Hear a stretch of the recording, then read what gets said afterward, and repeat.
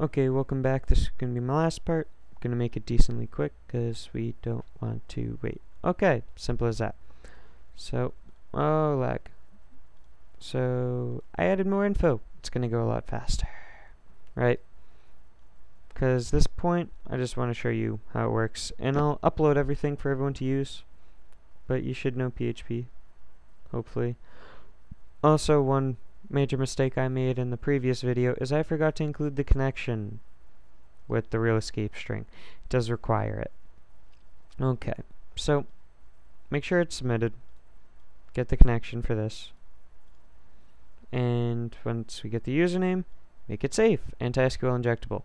We don't need to do it to the password. We're not doing any SQL on it.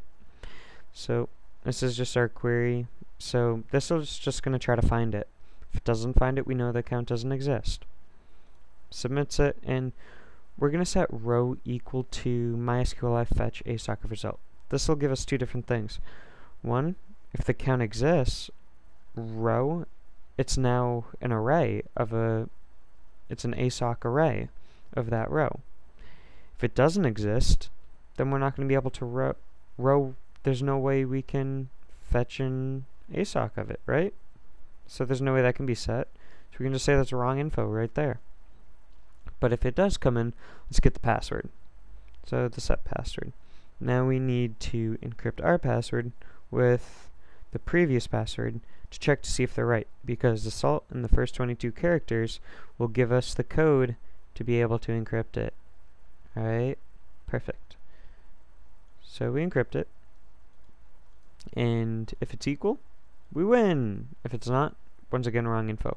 I don't differentiate between the two because we don't want to let them know when it's wrong. Obviously, you're going to be doing more commands than just echoing. Maybe you're setting sessions or something, but you should know what you're going to do with it because it's your website, not mine. So I can just throw this in. But guess what? We don't have an account. Oh wait, I made one. So let's take a look. I just have a username and a password. Just an auto increment to the ID too. This password's equal to this, which is just password. So if I type in below random letters, I'm gonna get wrong info. But if I type in password, oh, no cap locks. I'm a winner, right?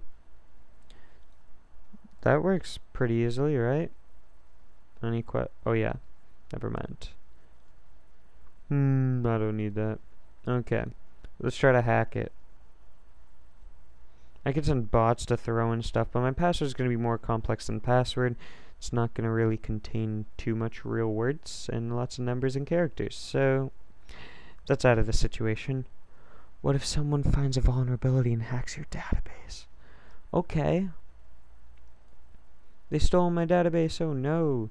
They have my username and password.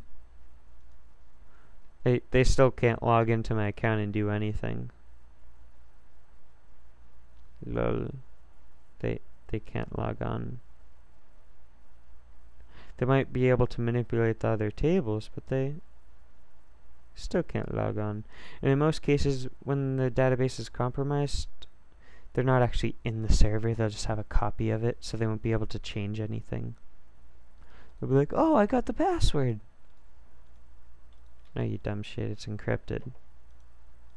What if they did get it and they're idiots and they're trying to change the password to like yes? Oh my god, I changed it. Now it's yes. No, we're still encrypting it. It's not going to change a thing.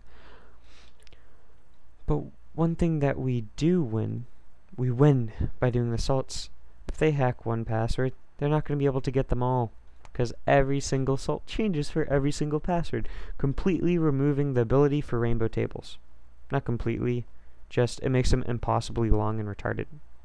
Right? So now we're password. Yay, I'm a winner. Okay, so that's the end of the tutorial. I'll correct any codes that people have problems with. Any questions, things you want me to expand upon. It's my first more web design tutorial, so hope you like it. And I'm out. Just ask me anything.